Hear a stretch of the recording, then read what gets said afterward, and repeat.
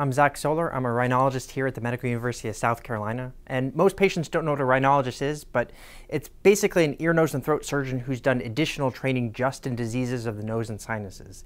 So most of the patients that I have chronic sinusitis, and for those patients, they suffer from symptoms that impact their quality of life and their daily functioning. So most of my job is to try to treat them with medications and sometimes surgery to improve their overall quality of life, how they function, and how they feel.